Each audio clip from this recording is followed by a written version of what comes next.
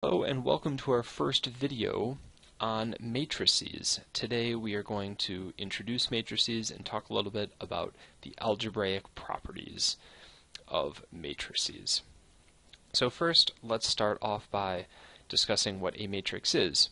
A matrix is an array of rows and columns, and the entries in the array can be sort of anything we want, like the real number 2, or the real number e, or pi, or a variable, or I could have a function occupying one of these spaces in the array, or a vector, or pretty much anything I want. So it's rows and columns, and the entries in the rows and columns can be sort of whatever we please. So the rows run horizontally.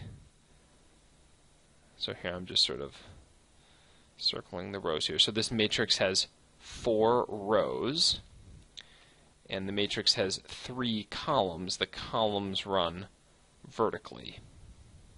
There's the 3 columns of. So we would say that matrix A is a 4 by 3 matrix. Write that down. So A is a 4 by 3 matrix, meaning that it has 4 rows and 3 columns. So 4 by 3 gives you a sense of sort of how many entries there are in the matrix. So if there's 4 rows and 3 columns, there'll be 12 entries in the matrix. And then we have sort of notation where we can denote all of the individual entries.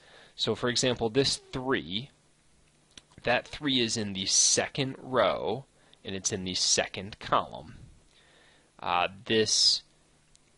This pi here, right here, that's in the 4th row in the second column.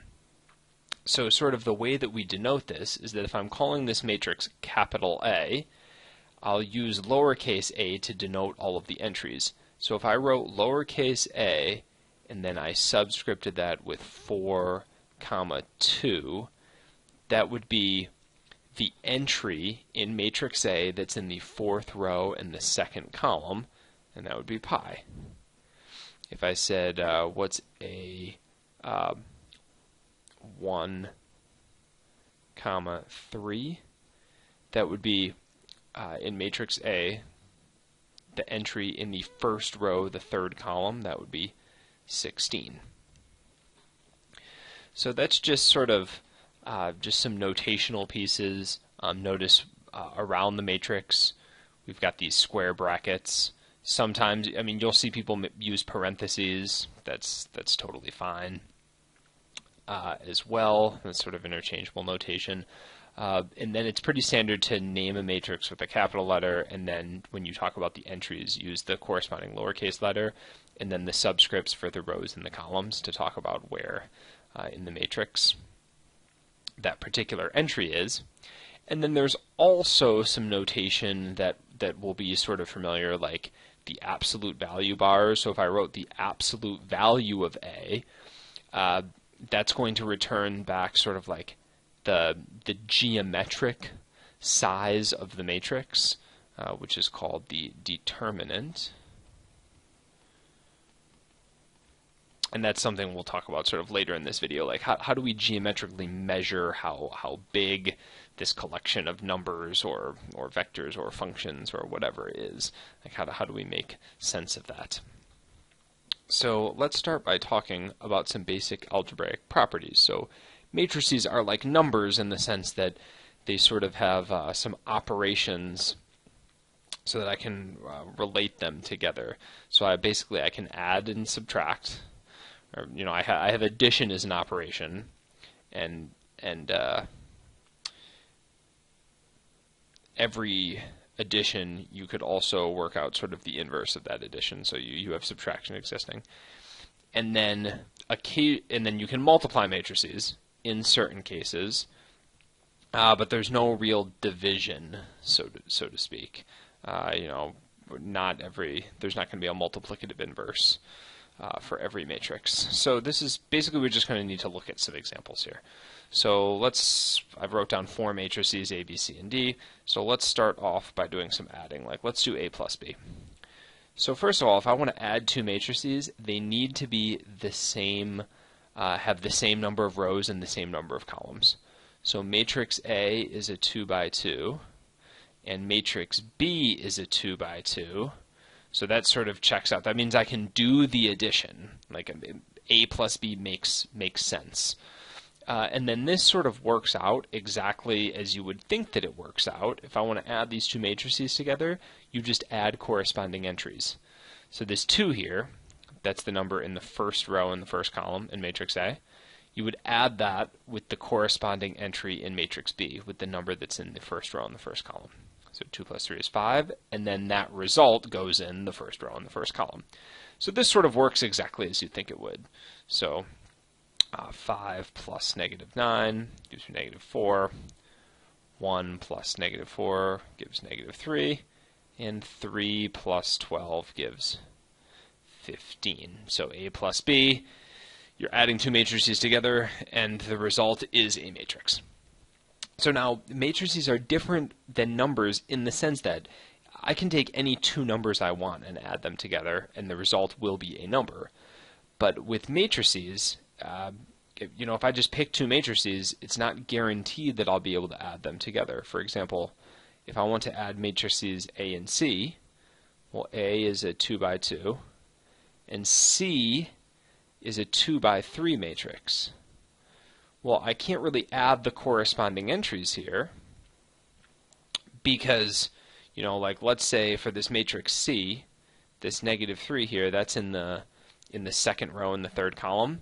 There's no number in matrix A in the second row in the third column. So in terms of the way adding is defined, where you just match up all of the corresponding entries and add them together and make a new matrix, that doesn't work for all matrices. Because if I pick two matrices of a different size, that's just not no way to make sense of that. So A plus C is actually, that's no solution. That's undefined, DNE, however you want to say it. It doesn't exist. Let's say I wanted to multiply matrices A and B. I wanted to do A times B. So this is a little bit of a trickier definition. The way that this goes when you multiply is I'm going to take the entire first row of matrix A. I'm going to match it up with this column in matrix B. So I'm going to multiply the 2 and the 3, I'm going to multiply the 5 and the negative 4, and then add them together. So since I'm taking the first row here, multiplying this sort of, so to speak, by the first column, first row, first column, the result of all of this is going to go in the first row in the first column spot in the new matrix. So let me just write this out. So it'll be 2 times 3 plus 5 times negative 4. So you're multiplying the first row in the first column, and then that goes right in that first spot. So now, how am I going to get the rest of the numbers? Well, I'll take the first row. I'm going to multiply by this second column. So it's going to be 2 times negative 9 plus 5 times 12. And since I'm taking the first row here and the second column, the result is going to go in the first row and the second column in that entry spot. So this will be 2 times negative 9 plus 5 times 12. And then, to sort of continue this process, I'm going to take the second row, multiply that by the first column, so to speak. So this is the second row of the first column, so the result's going to go in the second row, first column, in this entry right here. So it'll be 1 times 3 plus 3 times negative 4. And then the last results I'll get by multiplying the second row and the second column, and that's going to go right in this spot in the second row and the second column. So 1 times negative 9 plus 3 times 12. And now I just need to work all of that out here. So I get 6 plus negative 20 is negative 14. I get negative 18 plus 60 is 42. 3 plus negative 12 is negative 9. And negative 9 plus 36 is 25. Hopefully I didn't make any arithmetic mistakes there. So that is the result. That is A times B. So one sort of trick that's going to keep you all sort of organized here is that if you're taking a matrix that's 2 by 2 and you're multiplying it by another, or if you're taking any matrix, any two matrices, you want to multiply them together, in order for the multiplication to be defined, the number of columns in the first matrix has to be the same as the number of rows in the second matrix in order for the multiplication to work out and be defined. So let's do an example where we're not multiplying two square matrices, like two matrices together that have the exact same number of rows and columns. So let's multiply matrix C by matrix D. So matrix C is a 2 by 3 matrix, and matrix D is a 3 by 2 matrix. So this is going to be defined, this multiplication will be defined because matrix C has 3 columns and matrix D has 3 rows. This is all going to work out, and the result is actually going to be a 2 by 2 matrix. Okay, let's do it. So we're going to take this first row, multiply it by this first column. So we get 1 times 4, 0 times 0, and 5 times -1. Add up all those results, I believe, and we get -1. Then we can do the first row and the second column here, and that result's going to go in the first row in the second column. So 1 times 3, 0 times -2, 5 times 7, and add up all those results. So that gives me 3 plus 35 is 38. So I'm going to take that second row, multiply that by the first column, and the result's going to go in the second row in the first column. So it'll be -1 times 4, 2 times 0, -3 times -1, so it'll be -4 plus 3 is -1. And then take the second row, second column, and put the result in the second row, second column. So -3 minus 4 is -7, minus 21 is -28. So there is C times D. Notice that if I tried to do sort of to see if matrix multiplication is commutative, like if I tried to do D times C, well, matrix D is a 3 by 2 matrix. Matrix D is a 3 by 2 matrix, and matrix C is a 2 by 3 matrix. So we could do this multiplication, and the result would be a 3 by 3 matrix. So if C times D gives me a 2 by 2 matrix, and D times C gives me a 3 by 3 matrix, I mean, those two multiplications are giving me matrices of different size, so multiplication is definitely not commutative. So this makes matrices a lot more interesting than numbers, because you get some surprising results when you just do basic operations like multiplication.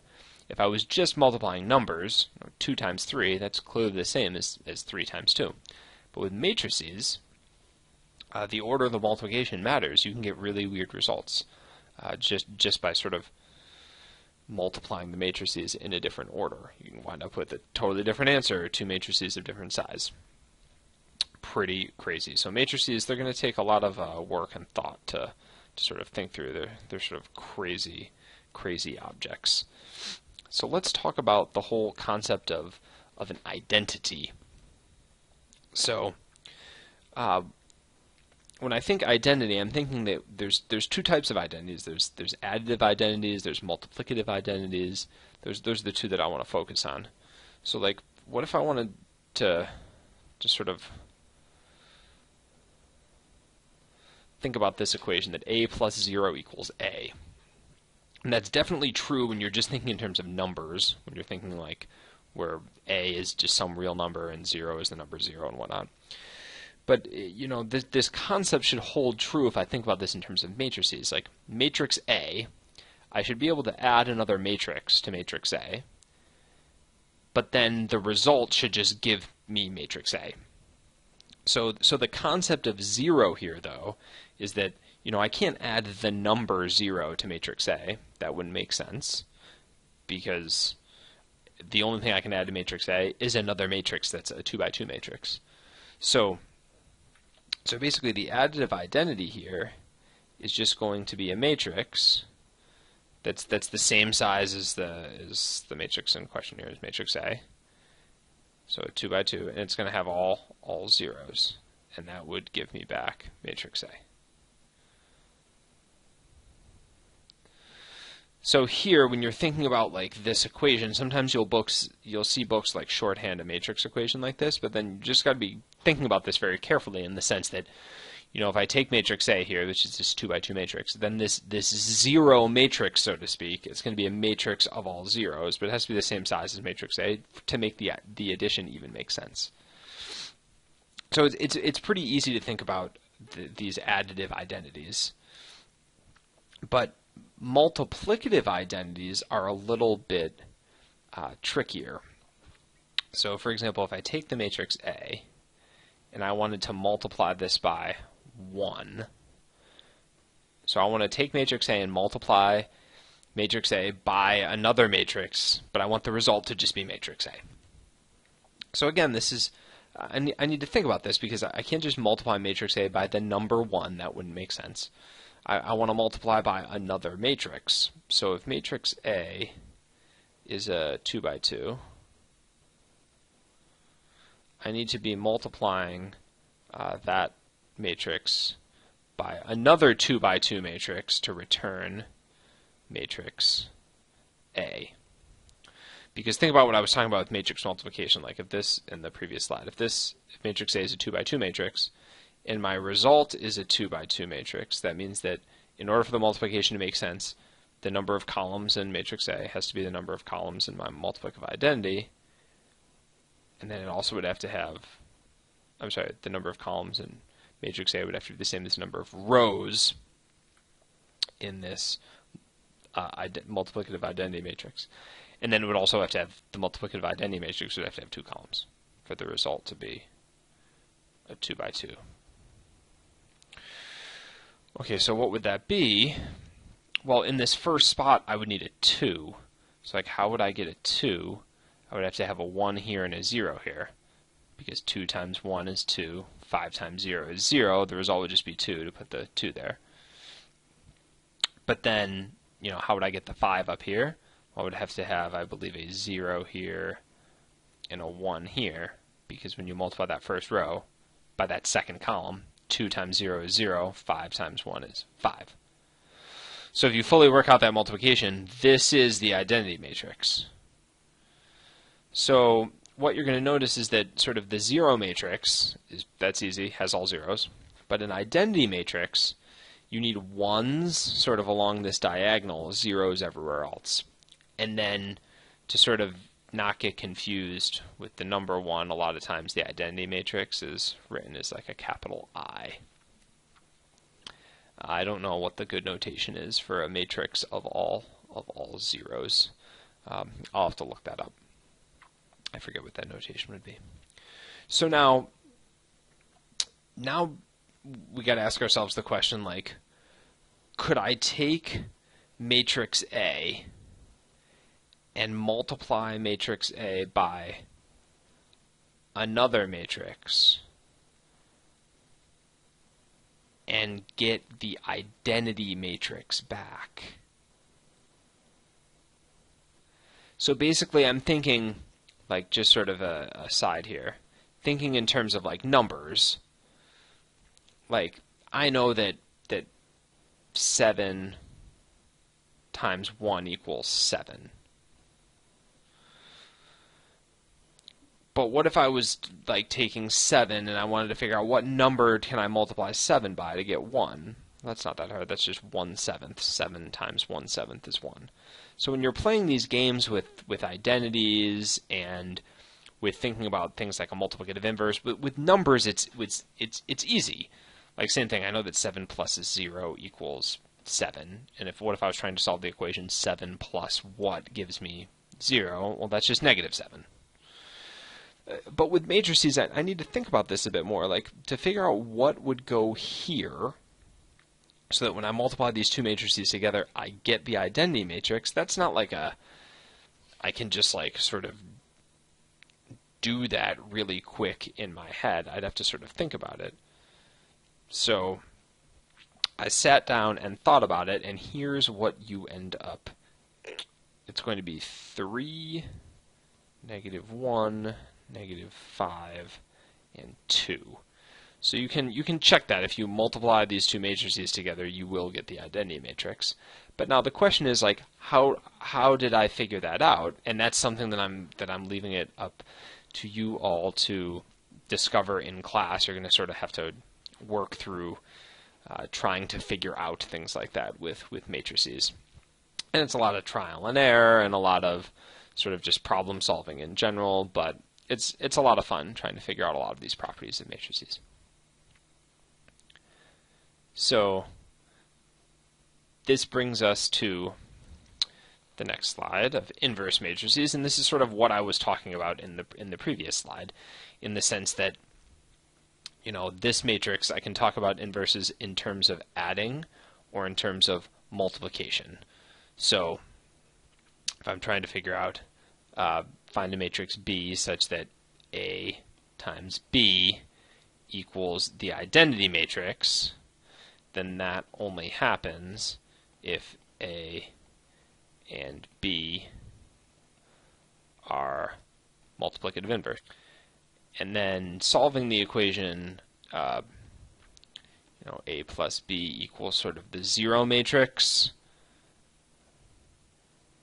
That's not that hard, because, like, in that case, the letter B here twice, because I've already used B up here. So I'm saying, like, if I want to figure out a C such that A plus C equals 0, I mean, C wouldn't be that hard to come up with. What would C have to?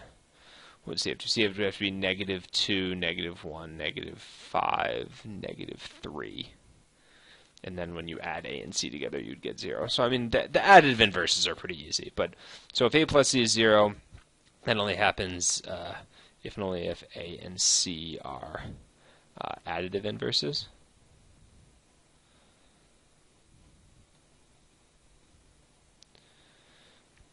So again, we sort of figured out what the multiplicative inverse of A was, sort of here in this previous slide.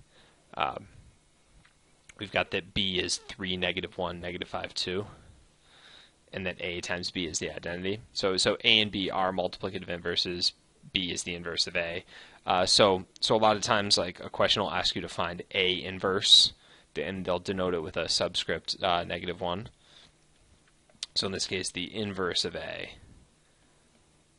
like that would be,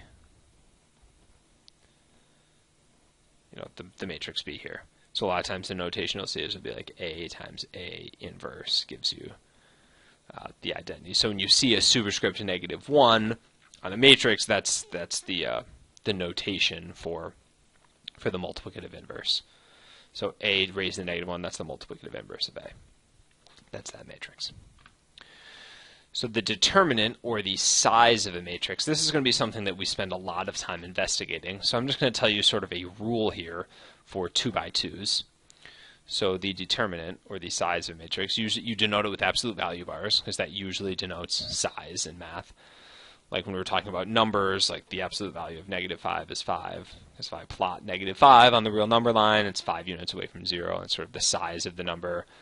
The absolute value of a complex number is the distance from the origin of the complex plane to that number, so on and so on. So we've seen this, we've used absolute value bars in a lot of different contexts.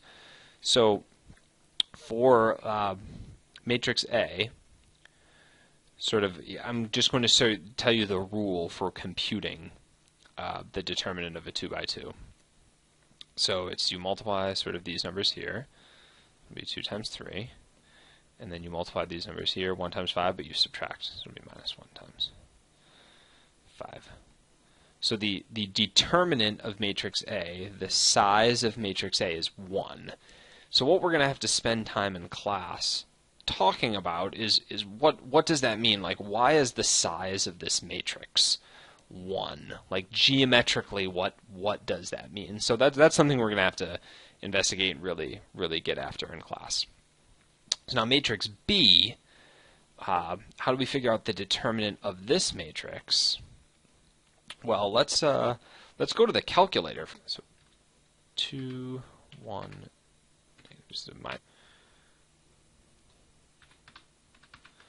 Okay, so I've got matrix B in the calculator. Oh, I put it in matrix A though. That's really annoying. But whatever, we'll be able to deal. So it's in the calculator. So now let's say I wanted to find the determinant. So if I go into matrix and I go to math, there's all of these awesome sort of operations that I can do with matrices. So determinant is this first option here. So if I pick determinant, and then if I go back into matrix and I pick the matrix I want, I mean, I'm finding the determinant B, but I call the matrix A. That's really annoying. So I hit determinant, hit enter, negative 113.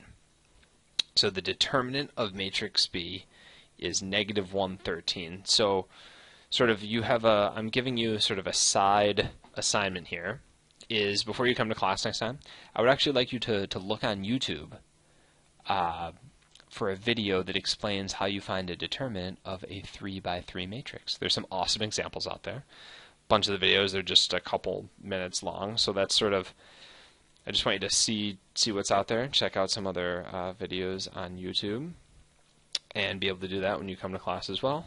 And then we're going to get going investigating matrices, and we're going to do awesome. Good luck.